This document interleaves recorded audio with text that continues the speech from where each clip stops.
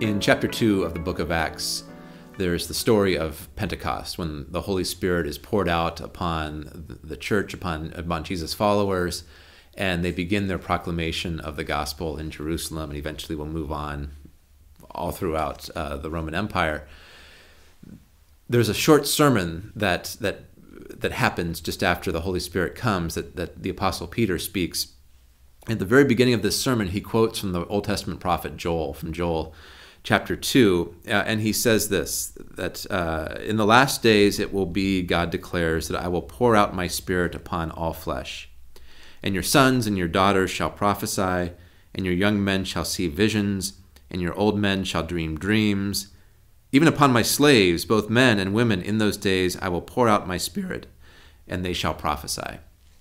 Peter finds in the prophet Joel language or words to make sense of what's going on in the here and now.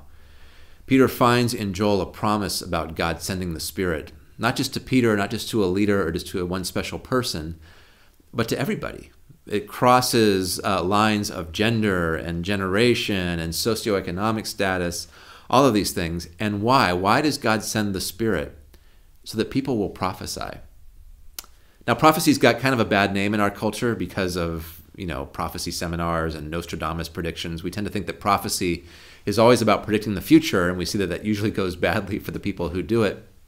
But when Acts talks about prophesying, giving prophecy, what it's talking about, I think, is truth-telling or interpretation. We see that because what Peter does at the rest of his sermon is interpret. He interprets the story of Jesus for the people around him.